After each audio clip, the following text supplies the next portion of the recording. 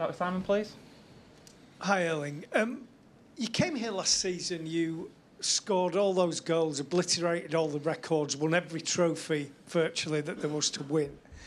How do you stay motivated to do it again, or try and do it again? Yeah, you can think about it in two ways.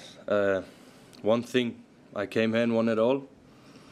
And the other thing, I'm 23 years old and I won everything. And I got the taste of it, how it is to win everything. And how I work is that when I feel this, I want to win it again. Easy as that. Hi, Erling. As you said, it couldn't have really gone any better in your first year here.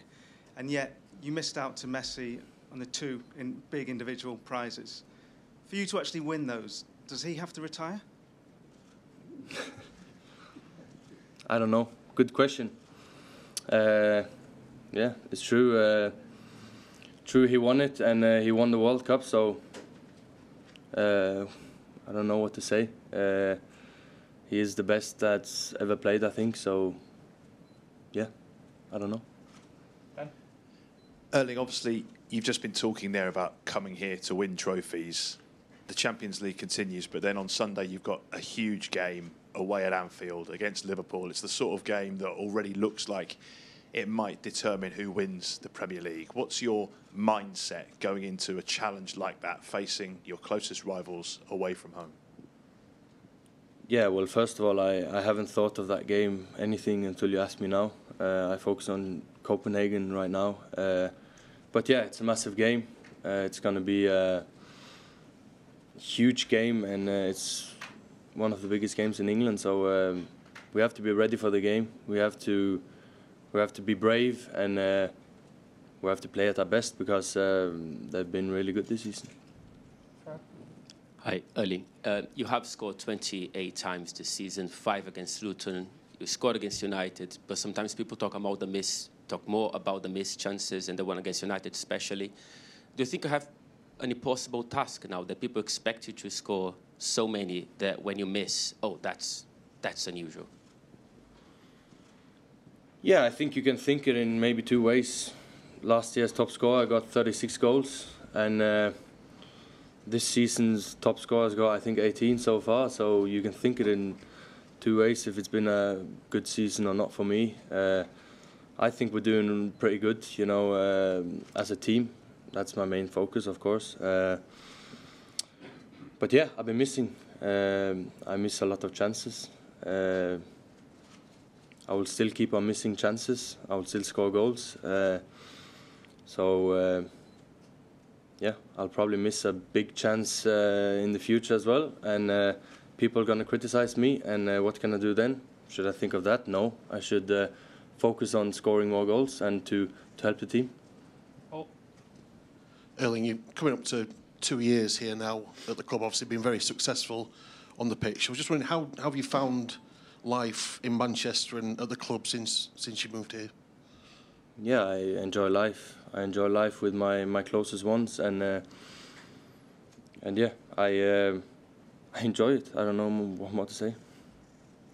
Hi, Erling. You seem to be very strong mentally, the way in which you're speaking about yourself and missing chances, and you have been since you basically started as a professional. You've always been like this, or is it something you've sort of had to work on, just this sort of focus, who cares if I miss, I'll carry on sort of thing?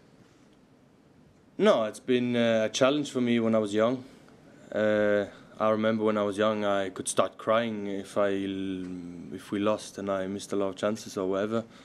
So I've been working on it a lot, and it's been a challenge. I think because I demand a lot from myself, and I know my teammates also demand a lot from me, and the manager and all the fans. So I think it's something to work on, and in the end, everything's in here. So.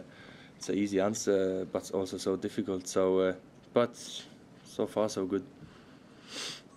Hi, Erling. I don't know if you saw, but Thierry Henry was on Sky last night, and he was talking about your link-up play, hold-up play, and the stuff you're good at, but also the stuff you could maybe do a bit more, and in terms of getting involved. But he also said he's not in the dressing room, so he doesn't know what Pep asks you to do. So, is it Pep saying don't get involved too much, Would you like to get involved more? Is it something that you could maybe improve? Like, what is the actual instruction when it comes to getting on the ball in this team outside of the box? Yeah, I don't want to say too much about this because obviously it's our tactic and what we use against the opponents. But yeah, I do what he says me to do. I try to get involved when I should, and yeah, there's a lot of things I can become better at. Everything, by the way. People say I'm good at scoring goals, but I missed the biggest chance in the world ever 2 days ago. So I can also become better at that. But yeah, I can become a lot better at a lot of things, and that's why we train. Hi, Erling. With everything you've achieved in your career so far, particularly here last season and this season, there's obviously inevitable speculation about your long-term future. Real Madrid have been touted as a possible club for you. But do you feel you've got everything here at this club to stay here long-term, everything you need as a player? I'm really happy, especially with the people that I'm surrounded with, the manager, the directors, the board. They are a group of amazing people, and I'm really happy, I have to say. Yeah, I mean, if I say this now, it's probably going to be a massive headline. Tomorrow you never know what the future brings. But again, I'm happy, and you can write this, but you can also have to write everything I said right before. I'm happy, and yeah, that's what I want to do. Sam? Following on from that, the club would kind of love you to sign a new contract. Is that something that's been sort of in your head yet, or you're just focusing on the pitch? Yeah, my focus mainly now is on the pitch. There's a lot of games. 2 days ago was a Manchester derby, and now it's Champions League, and on Sunday it's Liverpool. So I think I should focus on that. I don't think I should focus on anything else at the moment. Hi, Erling. You were talking before about sort of blocking out the misses and learning how to deal with that. What does that look like when you work on things like that? Is that a mental thing that you do at home? Are there any sort of special exercises? Yeah, it's a mental thing. I don't have any exercises, but I think it's something I've been working naturally on. I think it's with everything in life. If you overthink something, it's not good. If you stress in your life, it's not good. So it's with everything in life, and with my life is mainly about football. So that's my focus, and I've got one career, and I try to do my best to have the best career as possible. So yeah, my focus is to become the best possible version of myself, and the main thing then is the mental part, and yeah, I don't know what more to say. Hi, you're back scoring goals now, but it's not so long ago that you had a period of 2 months with injury, with a couple of setbacks as well during that time. How did that period affect you as a person? As a person, no, it was hard because you get used to something and then suddenly you don't know what to do. You have to focus on the main thing, to be training and all that kind of things when you can't play games. But it's about trying to find positive things in life, because life is beautiful, and I've got a lot of beautiful people around me to be around me and to help me and to make me have a good time. So that's my focus. Into Danish media, please, guys. So just Danish. Christopher from Danish media. Before the season, Premier League got a new Scandinavian striker in Rasmus Haaland. What is your thoughts about him as a footballer, and what do you think about his start in Premier League? Yeah, I think his start was a bit hard, I think, but then it became much better, and when we played against him, I think he was really good. So he's a good player, and he's young, like me. I'm not the youngest anymore, but I'm still young, so he has to keep on developing. And yeah, as a striker for Manchester United, I guess you have to score goals as well, so that's his job. Just to follow up on that, I'm Jonas from Danish media as well. Have you been in contact with Rasmus while being here in Manchester. Okay. You're playing FC Copenhagen tomorrow.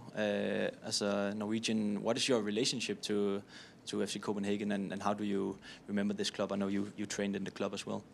Yeah, I was on a trial or whatever you want to call it in 2016. I think a couple of guys from the club wanted me then, but not everyone, so it didn't happen. Sad for them, but maybe good for me because I went to Molde and it was a good choice.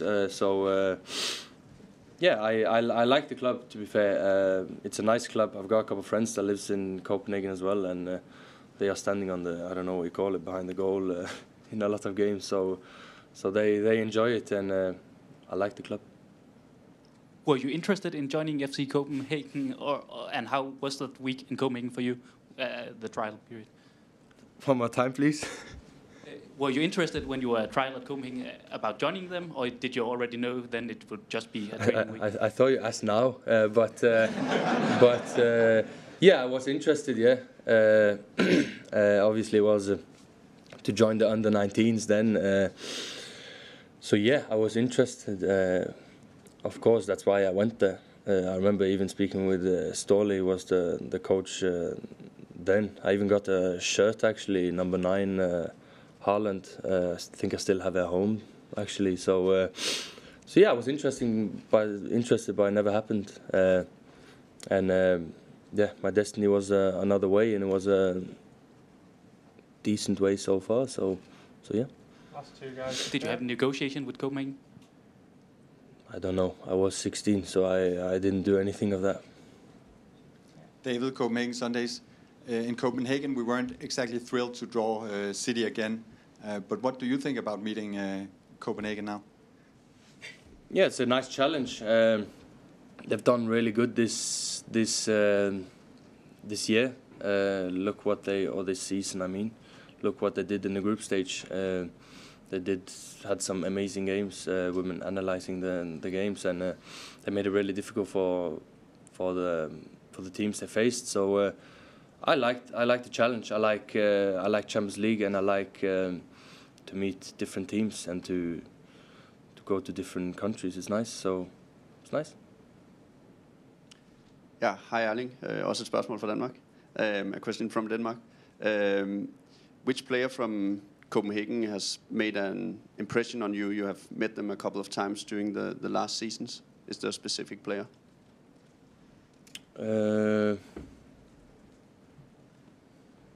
I like the keeper. I think he's really. I don't remember his name, but I really like him. He's good with the feet, and yeah, so I like him especially. I mean, there's a lot of good players. Look at the games they did against Bayern and Manchester United. It was amazing. The wing is also nice. I don't know his name, sorry. Of course, I have to say my Norwegian brothers as well, Elionussi and Meling. But the left winger, I think, I don't know his name. Huh? Elias Achuri? I think so, yeah. Tunisian guy? Yeah, him. I like him as well. So these two. Is there a difference going up against defenders from Copenhagen compared to defenders from the Premier League? No, I think both focus a lot on me, so it's a bit the same. So it's not big difference. They are good. They are strong. Also good with the ball as well. Copenhagen. I like how they play, but they're both strong. So yeah. Thank you, guys. Thank you, everyone.